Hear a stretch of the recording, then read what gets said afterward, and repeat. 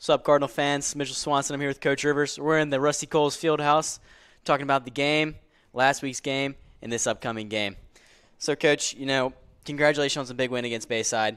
Awesome. We had lost 4 years, or we had lost 4 times in a row before this. How does it feel to get the first win against Bayside? Yeah, no, it was good to kind of get over that hump. I know for all of our guys, our school, the community. So it was big. It was big to win. We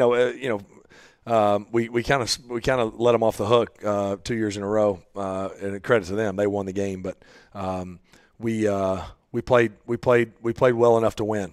Still some things to improve on, which we've tried to work on this week. But it was always good to win that first game and throw in the fact that it was Bayside.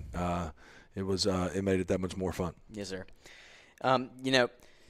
With your football career, you had to have kind of like a similar situation like ours. Losing 4 years in a row to Bayside, kind of crosstown rivals. Was there a certain team or coach during your high school, college, NFL career that you kind of had a similar situation with? Yeah, a handful, and some that I never were able to defeat. I think back in college, never beat Maryland. Never beat Maryland. Lost all 4 years to Maryland. The only ACC team that we didn't beat in my time there. I think to the NFL. And never beat, and it's never a 1-versus-1 deal, but never beat Tom Brady. Beat the Patriots, but not when Tom was out there. And then, you had some stretches, though. Had some stretches where when Peyton Manning was with the Broncos where, man, we struggled, and then we overcame and won a big one against them. Same with, when the Chiefs got hot with Mahomes where we just struggled, and then we won a big one against them in 2018 on Thursday Night Football. It finished 12-4 that year in the middle of running the playoffs. So there were certainly teams that where we struggled, and then we won big ones like we did, and then there were some, unfortunately, that we never really got over the hump. Yes, sir. Looking at the Bayside stats, Gunner was 20 of 24, 83% completion rate. He had 268 passing yards and 2 touchdowns, with the longest pass being 45 yards. That's a great game for sure. But, what really sticks out is the 12 first downs we had, which really kept the chains moving and the ball out of Bayside's hands. How do you feel your quarterback played first game of the season? Yeah, no, Gunner had a good game. He threw completions. We say protect the football, run the football, and throw completions. That's kind of our 3 core things offensively. And we didn't turn it over. We ran it for over 100 yards. We weren't as efficient in the run game as we're going to need to be moving forward, but we ran the ball well enough, and then we threw completions. But Gunner had a good night. Anytime the quarterback plays well, everybody contributes to that. We had no sacks.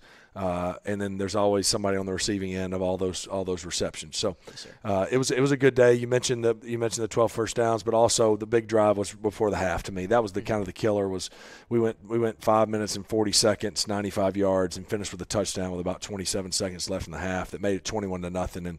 And while we knew we had to come out in the second half, we had a little lull. That to me was kind of what finished them. Was getting up that touchdown drive before the half. Yes, sir. Tucker had 5 catches for 86 yards and a touchdown. And, Birdie Jones had 8 receptions for 101 yards and a touchdown. And even Cooper Kurth had 3 catches, all for a first down.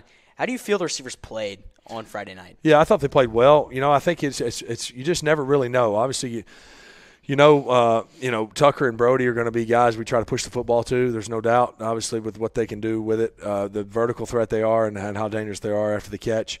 And then you just never really know, how it's going to go. I asked Cooper Kurth, did you think you were going to catch 3 for 50? He didn't. Yes, he didn't. If you looked at the call sheet, there weren't a lot of – you wouldn't have thought he was going to get those opportunities. So you tell everybody you never know when it's going to be that game and also when there's going to be a game where it's not going to be. So it's it was good. Those guys did a nice job. Margie had a couple catches out of the backfield as well. I thought all in all it was solid. Again, it was an efficient night. There's going to be nights where we're going to need 350, and there's going to need to be more big plays had.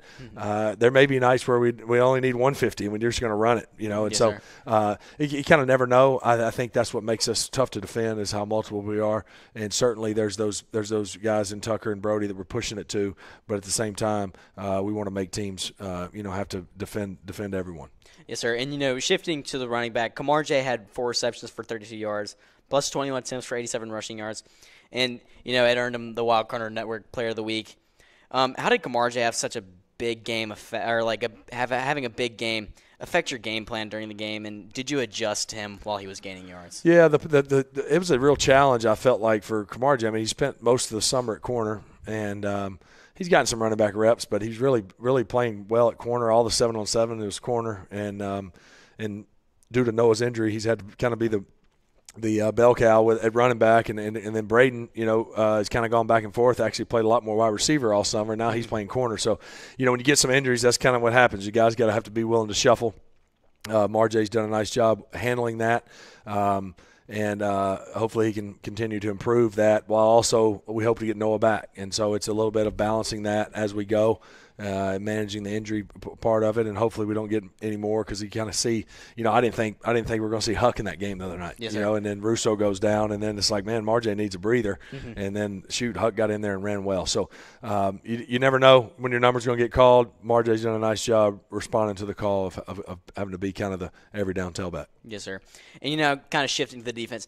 How do you think the defense played Friday night against Bayside? They flew around. I had multiple people tell me, coaches tell me that watched the game, tell me, man, the defense is flying around. They're flying to the football. And I think that was evident. We missed some tackles that we could have had that would have really probably crushed some drives that they ended up scoring on. But all in all, we really ran to the football. We played well. They had limited opportunities, limited yards. They really didn't have anything in the passing game. It was a good night, and one we need to build on, though. I think like we know, it's 1-0 this week now. Nobody cares. Yes, we care, but I mean nobody cares about last week now. What are you going to do now? Yes, sir. And so that's the challenge: is can we get a week better and be ready for a tough John Carroll team? Yes, sir. And there's no denying we had a good number of penalties on Friday night. Do you think it was kind of the first game tightness, or do you think it was the pressure of playing Bayside at Bayside? Yeah, I don't know about the pressure, but I think a little bit of playing one of your rival teams where all you guys know each other. They know you. There's not many teams. I bet you don't know. You can't name any of the guys, and no one of us have had a conversation with John Carroll's players that we're about to play. Yes, sir. But all you guys can name every player. Who's that? Y'all?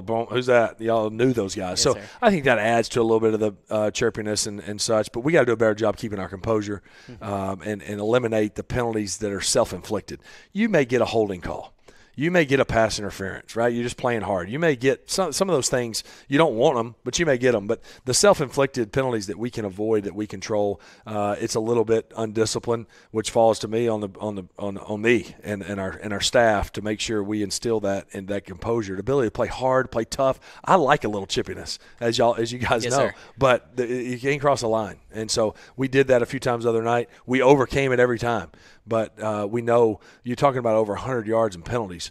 That's a lot. That's a lot. The hidden yardage, some of the teams I was on, they did a big study on the hidden yardage, both in the kicking game, right, or the penalties, hidden yardage, and they had an ability to some kind of algorithm, to say per however many yards, it's this many points, or it's this many, and it's like, man, you can't afford to do that in a closer game. It could end up costing you. Yes, sir. Now looking ahead to John Carroll. There's a lot going on in the background. New stadium. The Archbishop's going to be there. How's the team handling the commotion kind of surrounding the game, and how have y'all been practicing so far? Yeah, I think the guys are excited. I think they're excited. Home opener, obviously we got a taste of it with Alma Bryant, but knowing that wasn't a regular season game, it didn't have quite the same feel. Certainly will be great to have Archbishop here and to have our community and home fans here. I would expect a huge crowd. I know John Carroll is going to do their best. They got a 4-hour drive, but I imagine they'll have good fan support as well. And it'll be a heck of a challenge. But our guys are excited. We're excited. It's an opportunity to go 1-0 this week and get to 2-0, and then we head into Region 1. So I think it's a good challenge. It's a really fun opponent to play. Just watching them on tape and then just talking to their coach, and also being another Catholic school, another diocese in the state.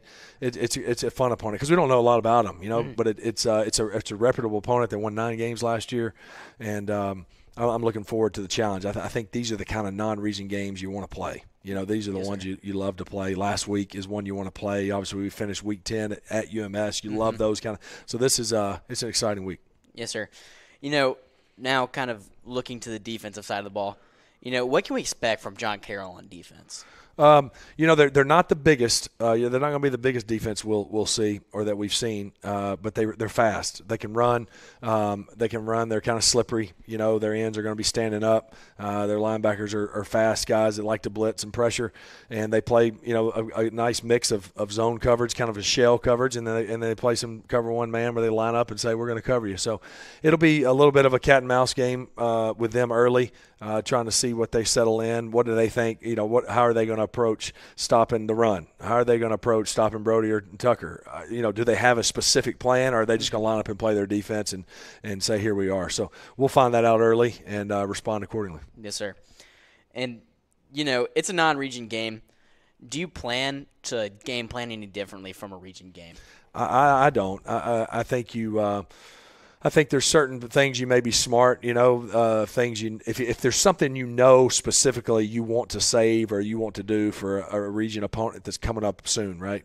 Neal and Satsuma are coming up soon, Escambia, and you're like, man, I want to hang on to that, then maybe. But other than that, no, because I think you throw it all on tape and go, right? We'll yes, keep sir. building off of that. We'll respond off of that. You still got to line up and play. But I just never have believed as a player and as a coach that you say, we'll hang on to that when a game really matters. Well, they all matter. They all matter. Yes, so sir.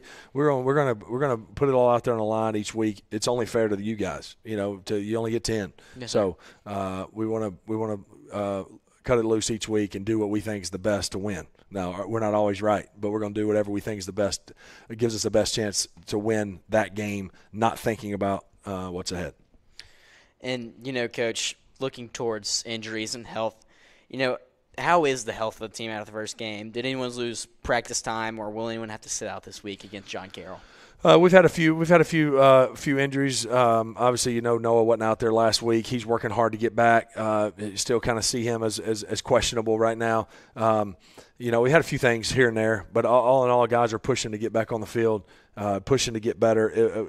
Hopefully we avoided anything catastrophic in the Bayside game, but certainly dealing with some bumps and bruises. But hopefully we can be as close to full strength. Really the first game of the year is about the only game of the year you'll ever be where you hope you're full strength. I'm talking as a player, each individual player goes, man, I feel good. Yes, sir. And then from then on, you're never going to be 100% again the rest of the year. Even if you don't have any major injuries, you're not 100% just due to the natural wear and tear of being out in the field. Yes, sir. Thank you for joining us. Good luck and safe play this week against John Carroll. This has been Mitchell Swanson and Coach Rivers from the Wild Cardinal Network. St. Michael, defend us.